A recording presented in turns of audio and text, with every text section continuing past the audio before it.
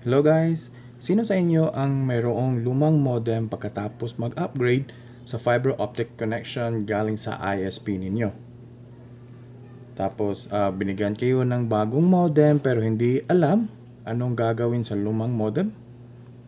O hindi ba kaya nagbabalak kayo mag-piso wifi pero kulang sa kagamitan? So, panoorin ang video na ito para i-reuse natin ang lumang modem nyo.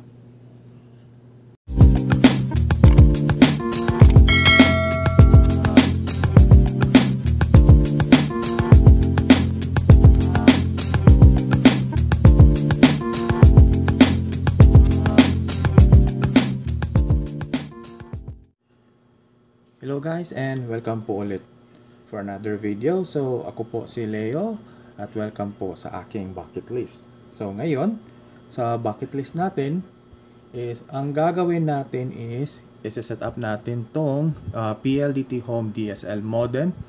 Gagawin nating access point katulad na ginawa natin dun sa Globe at Home prepaid Wi-Fi modem nung nakaraang video natin. So ito request po ito ng kaibigan ko kasi magsiset up po siya ng piso wifi machine. So pinahiram niya sa atin yung modem kasi ito yung gagawing access point. Kasi dati naka-copper connection po siya, so nag-upgrade siya nung fiber connection sa PLDT, so binigyan siya ng bagong modem. So ito, gusto niyang magamit itong modem na to. So yan, pinahiram niya sa atin at isi-set up ko daw ito bilang isang access point. So tungkol naman sa modem na to guys, ito po yung PROLiNK modem nila. So yung model number nito is yung PRS1241B at ito po yung details ng Wi-Fi connection niya. Okay. So ito yung likuran ng modem. So ito po yung DSL line. Dito po yung papasok yung data line niya. Yung reset, WPS button. Tapos itong nakapula, ito po yung IPTV port. Tapos may 1, 2, 3 na LAN connection. Tapos yung power input at saka yung ano ba ito? Yung power switch. Ito. So ito po yung PLDT Home DSL modem nila. So yung gagawin naman natin is i-set up natin to bilang access point. So check muna natin, okay?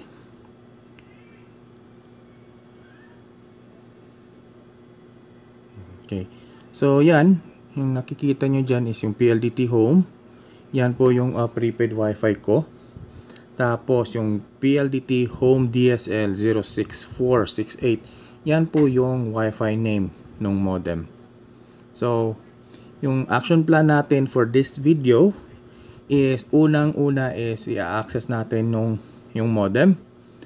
Tapos access natin yung admin page niya para doon na tayo palit ng Wi-Fi name. Tanggalin natin yung password.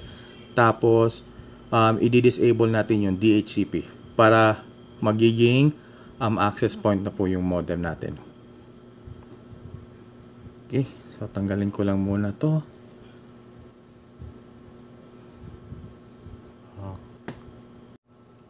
Alright guys, so without further ado, so simulan na natin yung pagsiset up ng modem. Okay, para makita nyo kung paano at saan natin i-access yun. So, insert ko lang yung screen ko guys. And then, check muna natin. Okay, so ngayon, yung laptop ko is nakakonect sa PLDT Home. So, ito po yung prepaid Wi-Fi natin. So, nakikita natin yung Wi-Fi name nung modem na gagawing access point natin. So, doon tayo connect. So, tanggalin lang tong connect automatically. Tapos connect tayo. Down ko lang to.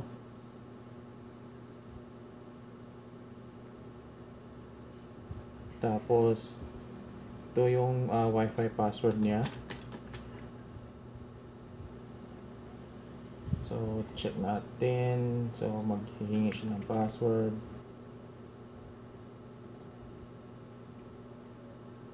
So, no point of hiding po yung password guys, kasi for the sake of this video, so gusto kong makita nyo. Okay, so yan. So, cancel ko lang to, tapos access natin yung modem.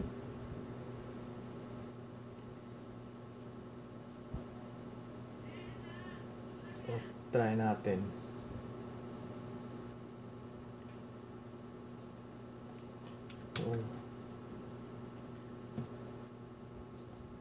So, yung default gateway ng modem is yung 192.168.1.1.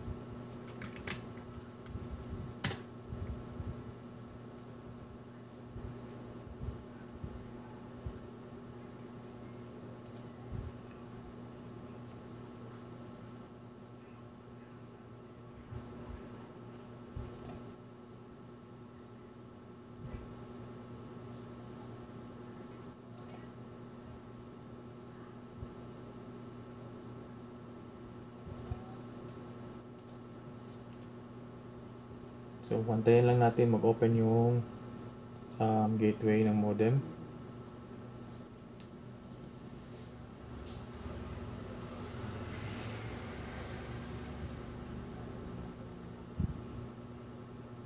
So, yan. So, ito po yung dashboard niya. So, login tayo. So, yung username is admin.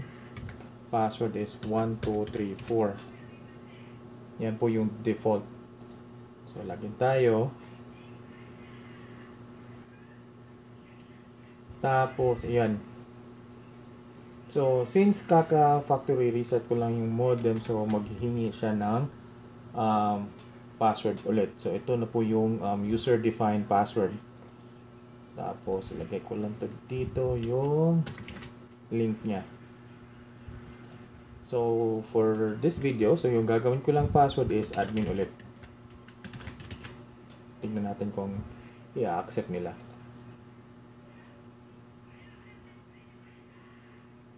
Okay. So, yan po. So, mostly ito po yung dashboard ng modem. Yan. Yung wireless niya at saka yung firewall. So, mostly nasa firewall is yung MAC filtering at saka URL filtering. So, wala tayong gagalawin dito guys kasi user access to. Ma-access din natin to ulit doon sa parang tinatawag nating super admin access. So, okay. So, sa harapan nyo guys, yung notepad dyan. So, may dalawang link dyan. So, user config PLDT user at saka user config PLDT admin. So, itong admin na to, na link, dito tayo gagawa ng or magsiset up ng password para sa admin. So, yung gagawin kong password dito is admin PLDT. Admin PLDT.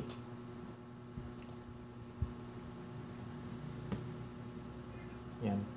So, labas tayo guys.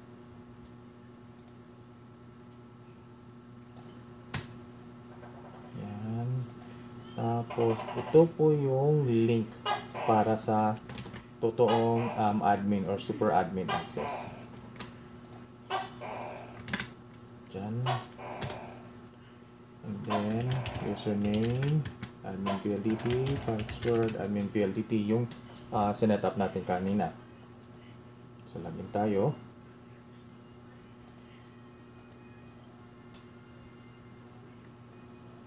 So, ito po guys ang dashboard ng modem. So, nandyan yung wizard, setup, advanced, service, firewall, at maintenance.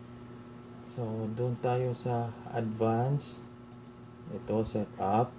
Yan, yung 1, LAN, at saka W, LAN. So, yung gagalawin lang natin dito is yung W, LAN.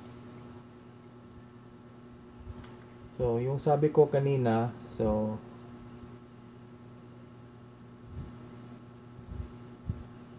yung sabi ko kanina is palitan natin yung pangalan, yung Wi-Fi name, at saka tatanggalin natin yung password. So, ang mangyayari dito guys, unang-una is yung pangalan. Papilitan natin. So, lagay natin dyan is PROLiNK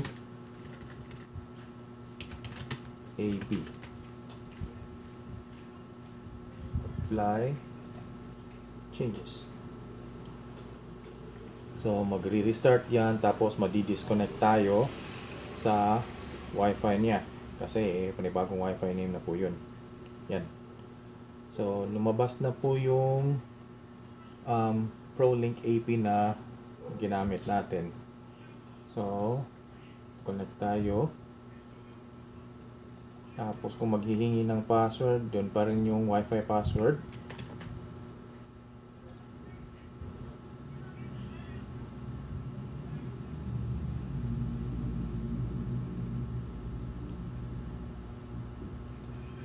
Ayan. So, enter natin yung password.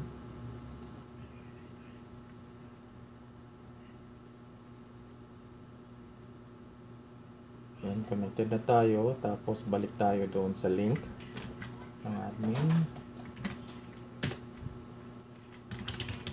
Okay. Username and password. Login. Then, balik tayo sa setup. WLAN. Tatanggalin natin yung security. So, dito sa encryption, gawin natin none. Yan, para ma-disable yan. And apply changes. So, madi-disconnect na naman tayo ulit. And then, hantayin natin lalabas ulit yung PROLiNK AP na hindi na maghihingi sa atin ng password.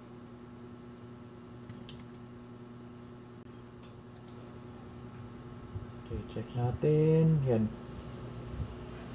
So, meron siyang orange shield dyan guys. So, ibig sabihin nun is unsecured po siya. So, may access point or may Wi-Fi dyan na walang password. So, connect tayo. Pwede natin ilagay dyan connect automatically. Yan. So, try natin. Okay, so nandito pa rin tayo sa admin page or yung sa admin, super admin page niya. Yan. So, yung sabi ko kanina is yung one natin is wala lang tayong gagalawin dito.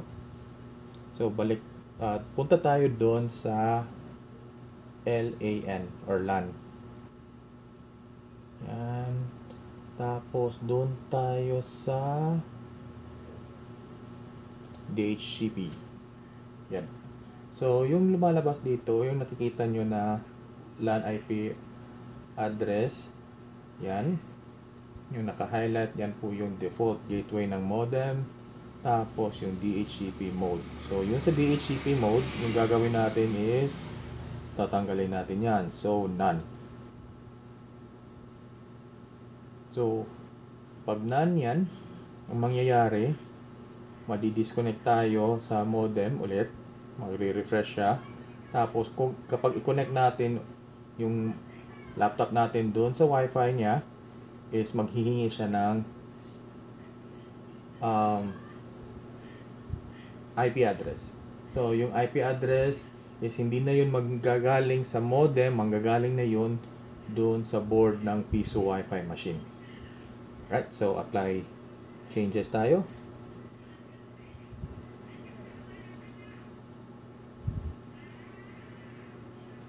Okay, try natin i-refresh. So, set up WAN, DHCP, at saka nakanana siya.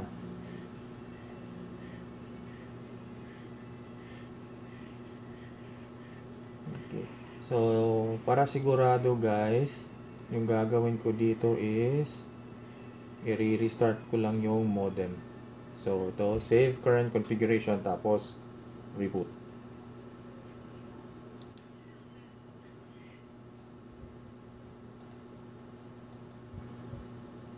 So, abutin tayo ng 1 minuto o mahigit pa. So, antayin lang natin.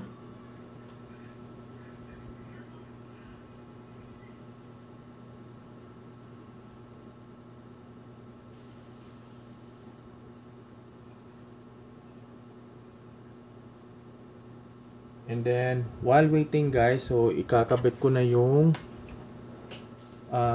LAN cable dun sa modem. Yung nagsusupply ng internet.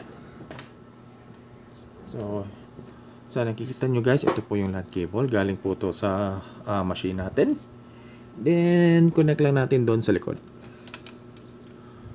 So, dito lang ako sa una. Yan, milaw.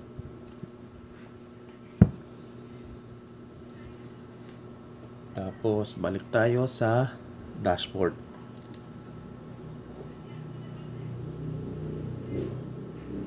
Okay, doon sa dashboard, check natin yung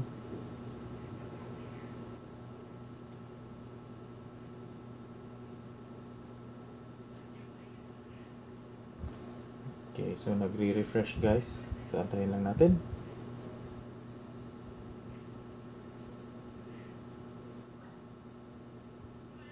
And boom. So, lumabas po yung dashboard ng pisowifi machine natin. So, basically, ang IP address nito is yung 10.0.0.1. Check natin directly.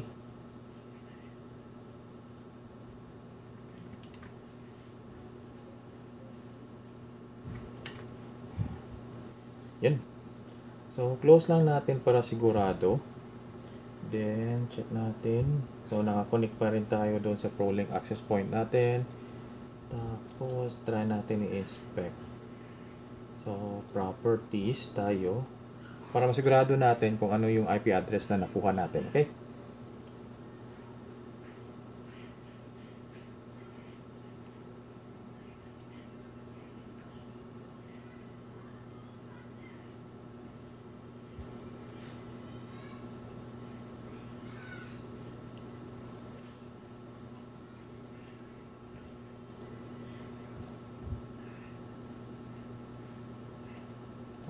Dito. Close ko lang yung iba dito sa screen guys.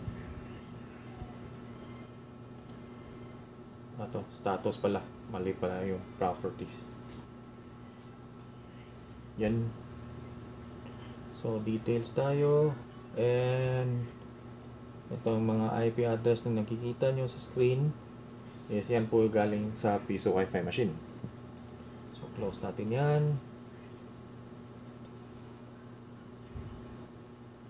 And then, balik tayo ulit.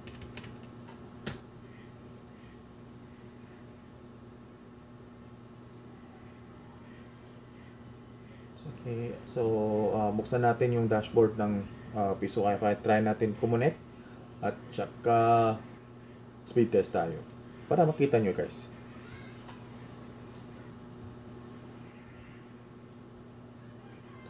Yan, so resume time tayo. Yan, connected. Tapos speed test .net.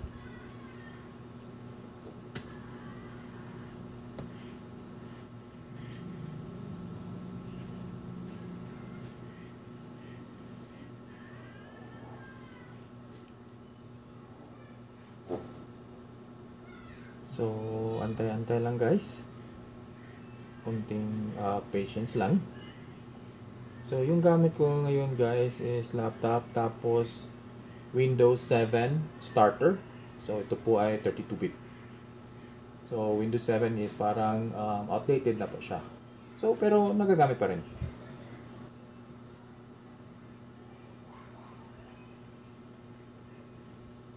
Okay.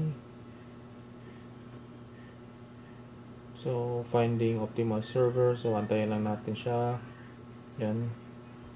Change server tayo. So, mas mainam kung PLDT or sa smart tayo. Since, yung gamit ko is PLDT home prepaid Wi-Fi. So, it is being powered by smart communications. So, go.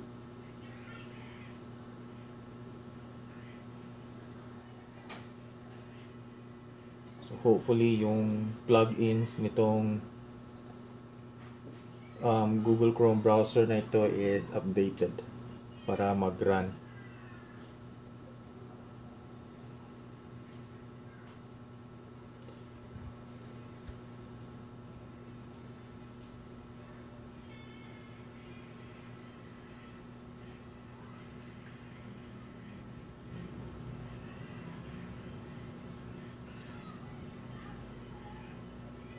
Okay.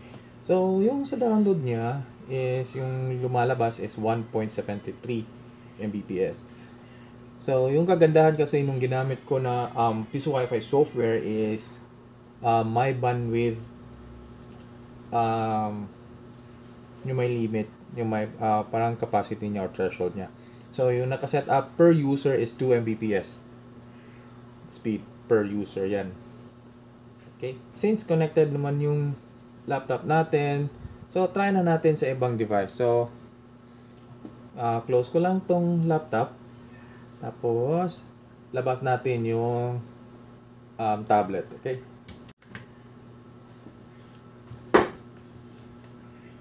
right, so buksan ko lang tong tablet.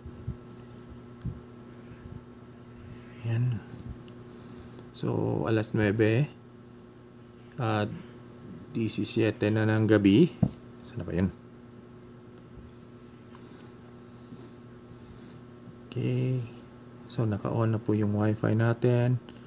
So, doon tayo ko-connect sa PROLiNK access point. So, connected siya. And, yun. Lumabas na yung dashboard ng pisowifi dito sa tablet. So, working siya guys, okay? So, cancel ko lang to. May 4 minutes siya. So, disable or turn off ko lang to. And that's it. So, yun na po yun guys. Okay guys, so yun na yun. So, isasauli ko na tong modem na to sa friend ko. Yung nag-request na i-video ko to. Kasi sabi ko sa kanya na meron namang tutorial sa iba ng modem na ito na gawing access point. Sabi niya, ako na lang daw. Since siya na yung nag-request, so request accepted na lang. Para at least meron na din akong may upload sa channel ko.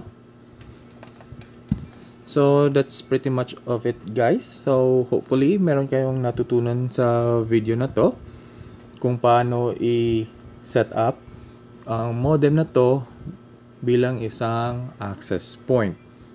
Okay. So, sa mga bagong naligaw sa channel natin, ako po si Leo and welcome po sa aking bucket list. Sa hanggang sa susunod na video, bye for now. And thank you.